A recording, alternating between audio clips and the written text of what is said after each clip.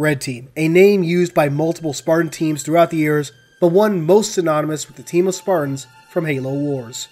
Led by Jerome 092 and comprised of Douglas 042 and Alice 130, these three Spartans were first known to fans when they appeared on the streets of Arcadia, but naturally have a past that stretches back to the Spartan 2 program.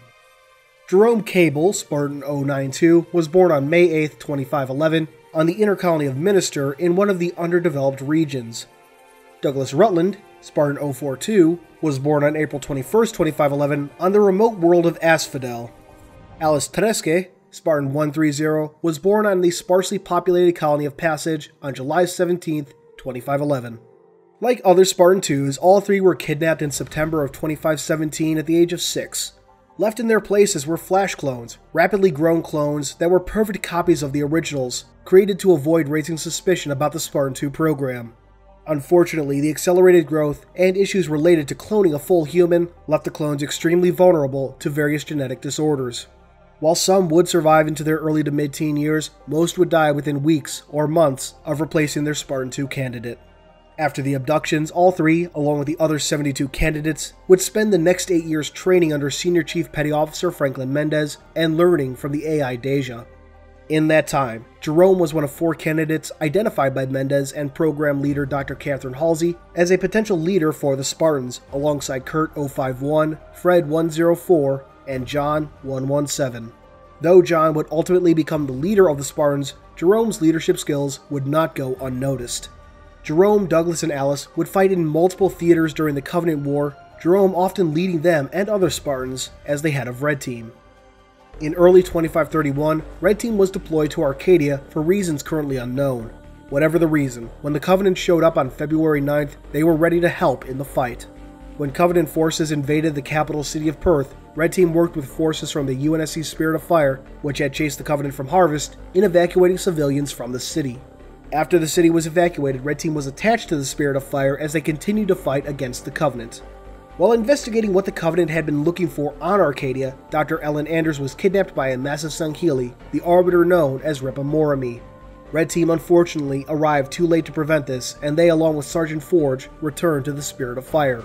When discussing what to do about Anders' kidnapping, Jerome's first suggestion was destroying the ship she was on, much to the horror of Sergeant Forge. Luckily, Captain Cutter decided to pursue the Covenant ship. During the slipspace transit, Forge confronted Jerome about his suggestion. The ensuing altercation resulted in a broken chair, a seal malfunction on a bulkhead, and a stern interruption from Serena. Afterwards, the two always ate together in the mess hall. The Spirit of Fire arrived over an unknown world in an unknown system on February 23rd and immediately re-engaged Covenant forces with Red Team's help. Unfortunately, they also found themselves confronted by a new enemy, an alien parasite known as the Flood. With the help of Red Team, Spirit forces were able to fight off the Flood, including a proto-Gravemind. However, they soon found themselves stranded on the surface. The Spirit, meanwhile, was being pulled into the planet by an unknown force. With aid from Sergeant Forge, Red Team and other Spirit forces were rescued and returned to the ship just as it was pulled into the planet.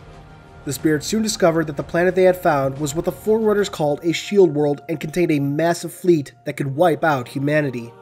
After aiding in the rescue of Dr. Anders, Red Team worked with Spirit forces to destroy the shield world and the fleet of ships it contained.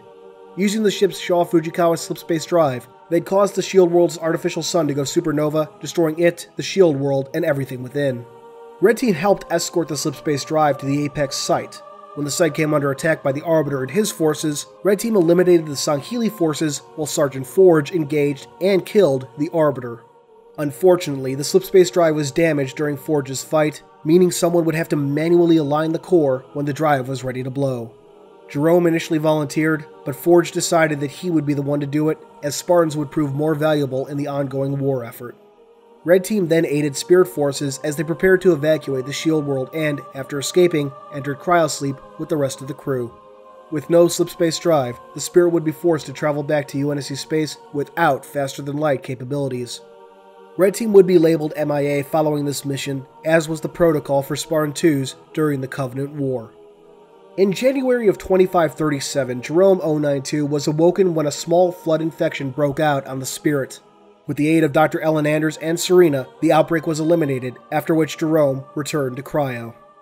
Now, in early 2559, the Spirit of Fire has found itself over a mysterious Forerunner installation known as the Ark. Red Team has been awoken along with the rest of the crew, and when sent in to explore an abandoned UNSC outpost, were ambushed by a massive brute known as Atriox and his forces known as the Banished.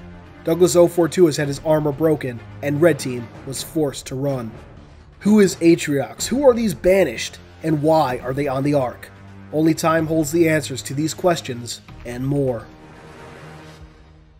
Hey guys, thanks for watching. If you liked this video, please consider giving it a thumbs up, subscribing, and sharing it around. You are the reason I get to keep doing this, so thank you, profusely thank you. If you want to dive deeper into Halo's lore, head over to the Halo Archive. It's a lore-based community that welcomes everyone from experts to rookies. No matter what your working knowledge, you'll be sure to find a friend and a good time.